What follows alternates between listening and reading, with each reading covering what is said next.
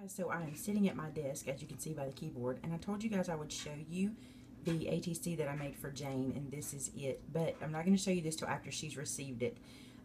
This card was inspired from the Frugal Crafter.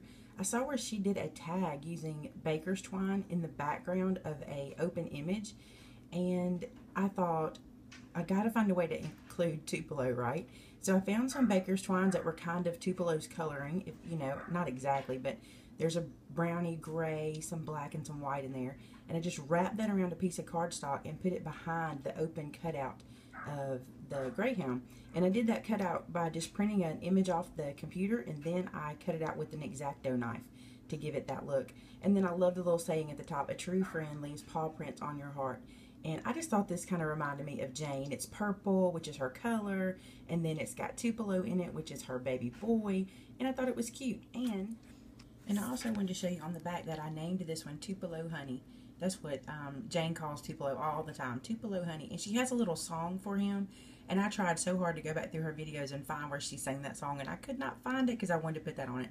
But anyway, that's how it turned out, and so this will be in the mail to Jane. She will get this before you guys see it because I'm going to show it after she gets it. So there you go. If you guys would like to see how I did this, if you want me to do this on video and show you, I'll be glad to. I also trimmed it in some baker's twine along the edges all the way around. I just thought that would be cute to fill in because it is dimensional because this puffiness behind it. So there you go. Hope you guys enjoyed that, and I will talk to you soon.